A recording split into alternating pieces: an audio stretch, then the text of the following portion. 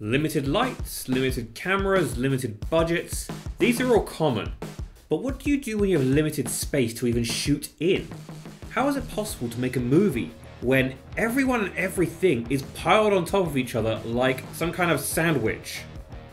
A film sandwich or something. I'll think of something better later.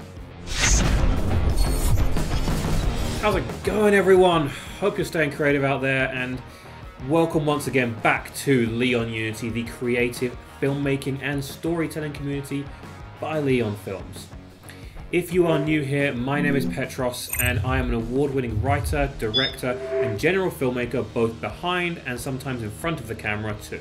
And this is Minute Tip Monday, where, as always, we at Leon Films, as a working video production company for brands and creatives, give you real-world filmmaking tips from our adventures on set in just a few minutes.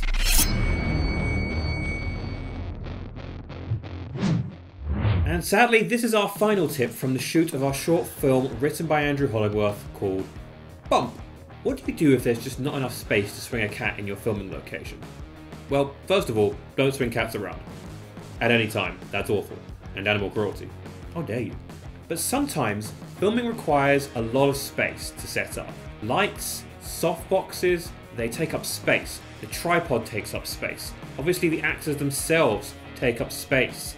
And when you're in a cramped environment, it can feel like you need some kind of Doctor Who-based TARDIS science magic just to get the job done. Well, while we don't have the sci-fi technology of the Time Lords, modern technology has come quite a long way in the last few years, even if physics itself tends to get in the way of that. Here's how we use technology and our environment to our advantage. Really tiny. Step one, don't complain. Yeah, that's not going to happen though. Step 1. Analyse the story on the page. In this case, we were lucky as the script called for a rather tense and awkward scene, which helps when the cinematographer basically has to do acrobatics in order to get the shot. More on this in just a second. Step 2. Analyse the environment. Look around the area. What's in the way, what won't be seen on camera, and what can you get rid of to make a bit of space for yourself? How can you move that shay out the way, the chair, whatever? How close can you put the actors together before it looks like they're standing on top of each other? As our story called for an awkward look, we could get pretty close. Step 3. Equipment choice. Saving space is vital.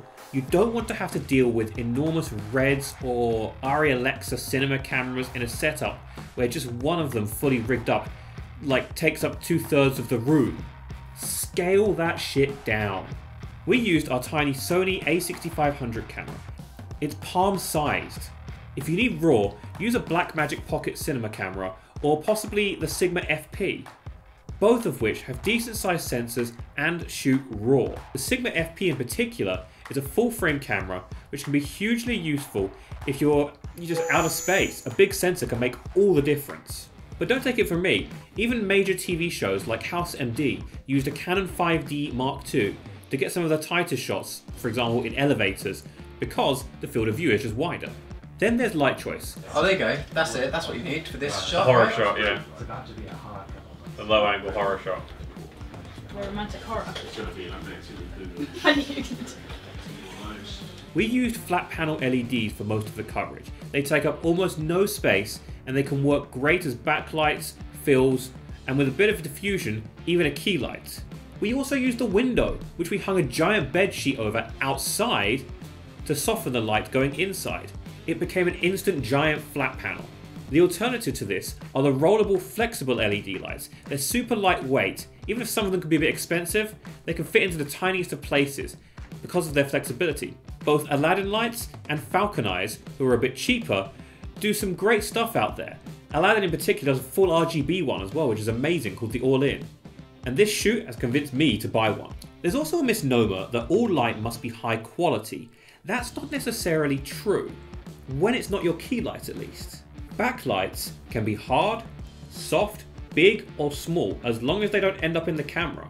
So, we used an Aperture M9, a tiny little light connected to a portable battery bank and shoved into the corner near the boiler with a bit of tape to give Andrew here a nice bit of separation from the background. Then, there's lens choice. You want to go with something that is wide, that can focus in close, and has a big aperture opening. Our choice was this, the Sigma 16mm f1.4. Given the camera is APS-C, roughly Super 35 size sensor, this was wide enough that we could still see the area and was super fast at f1.4, which meant plenty of background blur to keep the image looking cinematic, but also it meant that we didn't have to have super powerful lights on set because we could shoot with very little lighting. ND filters, again, were used to keep the 180-degree shutter rule. It's also a borderline macro lens with a very short minimum focus distance, so you can go super close. Both Sigma and Zeiss have great lenses for this. But what about close-ups, you say? Well, fortunately for us, this scene required an awkward presence, as I mentioned earlier. Ultra-wide lens combined with ultra close-ups warps the face, giving it this really eerie vibe, which I'm not gonna lie, makes me feel super uncomfortable, and that's what we wanted. If your scene doesn't call for it, a better bet is using a full-frame camera. You can certainly give it an interesting look by breaking the traditional portrait lens rule and using something like a 16mm. After all, rules are made to be broken. Except my rules, the rules I give you, I'm infallible. Follow my rules. There's also the issue that with using wide lenses, that can result in people looking further away from each other because the background is not quite as compressed. So you've got to put them close together. However, some actors may have certain height differentials that are accentuated with a wide lens. So an Apple box comes in handy. Or if you're like me and your Apple box got stolen from your storage unit with like £3,000 worth of other equipment by a bunch of opportunistic assholes, use a stack of paper to lift your tiny actor and get your taller actor to crouch a little bit. How are we making Ori look a bit taller in this frame? Well, the answer may surprise you. She's standing on paper. She's standing on paper. So what happens when you don't have an Apple box? Lastly, a monitor, sometimes paired with a good autofocus system, can be a great way to remove one of the biggest things on set, yourself. So using a long cable, you don't have to look at the camera, you can just look at the monitor. Sometimes a wireless follow focus might be useful if your autofocus is, well, Panasonic's. Let's round this up. Find a way to make the story call for a bit of awkwardness and you've got it made. Examine your environment. Not everyone has to be on set at all times, and the area should be as clear as possibly can be. Use the right gear to tell your story. Wide, fast lenses are optimal, and smaller, more portable cameras are great. I'd show you my camera, but I'm currently filming on it. Lastly, people. Move them around, lift them out, get them out of the way, clear as much space as you can for the actors and the equipment. The only things that need to be on set in a pinch are the things that are going to be appearing on camera. Or making things appear on camera. What other techniques have you used to save space on set? I know a lot of YouTubers out there film in very cramped locations. What other kinds of real-world filmmaking tips can we give you from our time? This is our last one on the set of Bump, and with the COVID-19 outbreak, it's unlikely you'll see one from a film set anytime soon. But I've personally learned a lot about shooting from home lately, so maybe I'll go and do something about that. If you like this video, hit the like button down below, click it, smash it, just, you know, tell YouTube that you like this video and share this video with your friends to help us grow a filmmaker community. We want to just like talk about all kinds of creative things on this channel and get it out to people, so consider subscribing as well, as that really does help us out. We also have the Leon Unity Discord server where you can chat with us. The link is in the description. We chat about all kinds of creative stuff and other creators are in there to talk with you all the time. Or you can just hit us up on Facebook, Instagram or Twitter. We read everything on there, as well as reading all of the comments below, of course.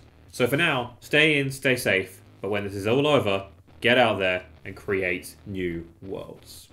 Andy, Ori, how are you feeling today now that we're wrapped? A little bit sad. I don't feel anything. Andy's dead inside. I mean, I'm doing washing up. I mean, what a day. Well, I'm gonna miss it, at least. It's been a ride. It's been a ride, man. It's been a roller coaster.